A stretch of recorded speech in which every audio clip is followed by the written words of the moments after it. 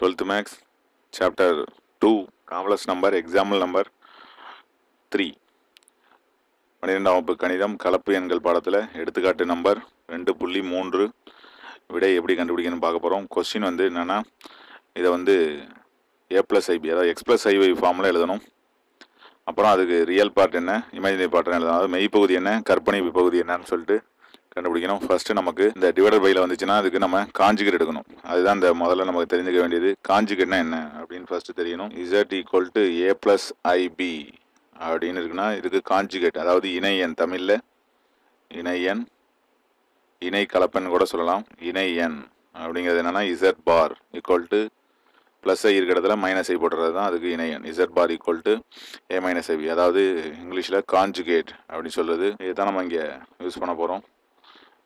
டிவைடில் இருக்குது, இதை x + iy வடிவத்தில் எழுதணும். பையில் வந்து ஐ வரக்கூடாது, அதுதான் முக்கியமானது. பையில் இருக்கிற ஐயை நம்ம வந்து ரிமூவ் பண்ணோம், மேலே ஐ வரலாம்.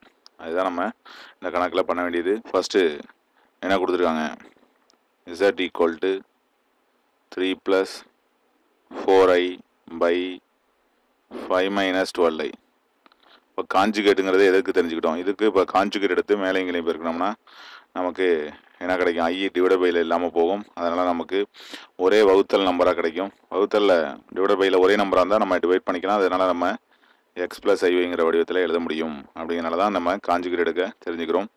இப்போ 5 - 12i காஞ்சுகேட் எடுத்தால் என்ன வரும், 5 + 12i. அதே போல் அதே எடுத்து மேலே எழுதிக்கிறோம், 5 + 12i. இதையும் அடிச்சிட்டோம்னா நமக்கு கொஸ்டின் வந்துடும்.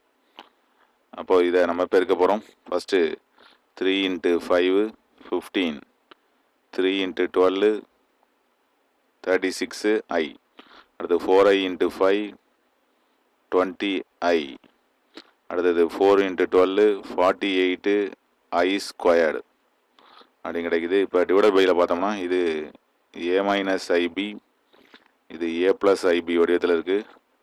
a - ibயையும் a + ibயையும் மல்டிப்ளை பண்ணால் என்ன வரும், இது எப்போதுமே நம்ம தெரிஞ்சுக்க வேண்டியது. a - b × a + b நமக்கு தெரியும்.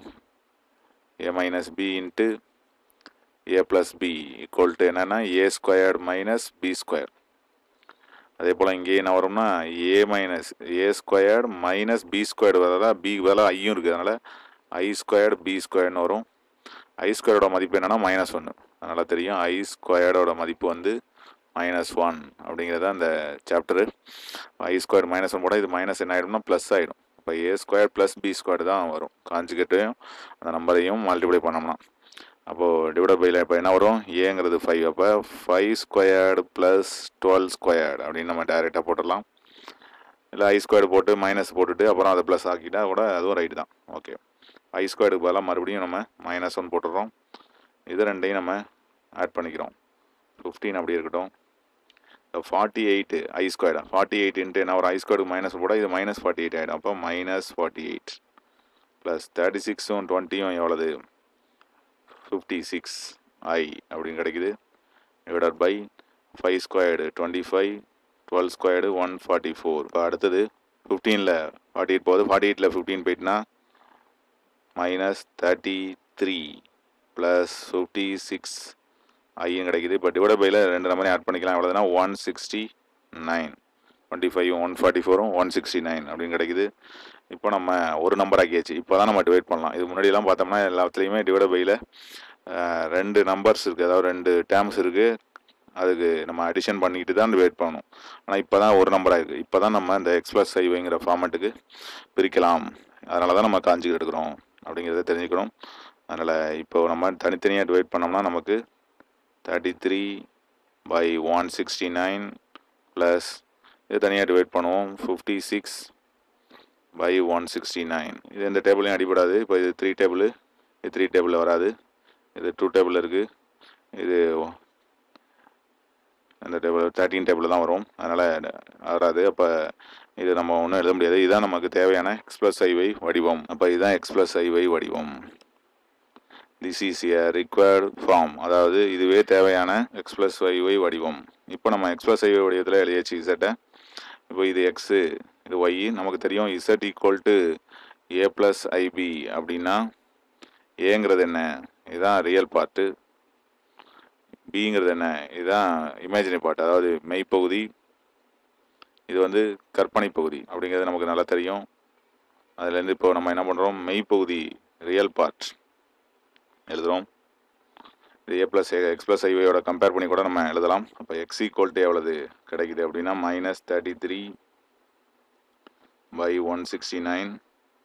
ஒய்ங்கிறது எவ்வளோ கிடைக்குது, ஒய்ங்கிறது ஐக்கு அப்புறம் உள்ளது.